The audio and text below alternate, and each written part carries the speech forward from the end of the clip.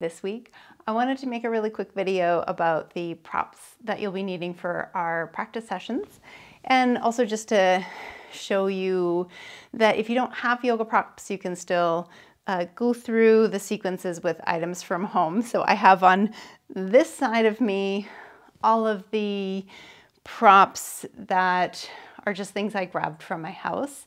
And then on this side of me, I have sort of more official yoga props. This is probably what I'll be demoing with using this side of props. So I just wanted to show you how, if you can't find any of these things, you can still do the series. So first I have these myofascial balls, and these are what's called a vinyl play ball. So they're vinyl and they're filled with air, and you can usually pick them up at a department store or a dollar store. They're usually like in the toy section, sort of partially inflated, and I usually deflate them a little bit so that they have a good amount of give. So if you have access to these, if you can jump out and grab a couple of dollar store soft squishy balls, that would be great. And if you can't find them, you could replace these with just some rolled up socks.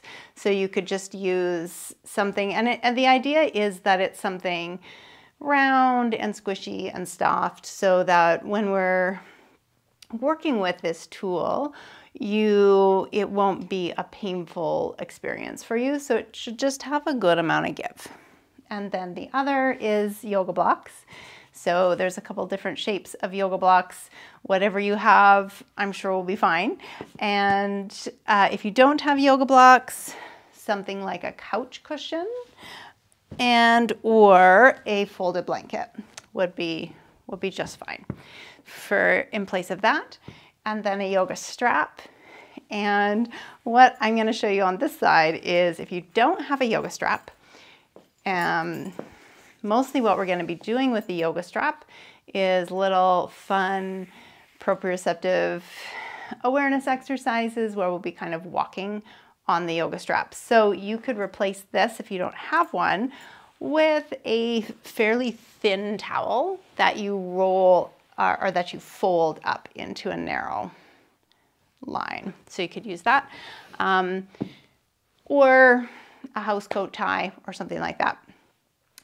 Lastly, if this is called a half dome, and usually you can pick these up at something like a Walmart or an exercise outlet store. If you don't have access to one of these half domes, you could also use your couch cushion in place of it. The idea of how we'll be using this is to create a bit of an uneven surface to stand on, again, for that proprioceptive awareness. So if you don't have that, you could use a cushion that has a fair bit of give, so that if you stand on it, it's going to feel like it gives a little bit under your feet. And yeah, so you'll need blankets, and that's about it. I again just want to really welcome you and express my excitement in working with you and getting to meet you this week. And I will see you then. Have a great rest of your day.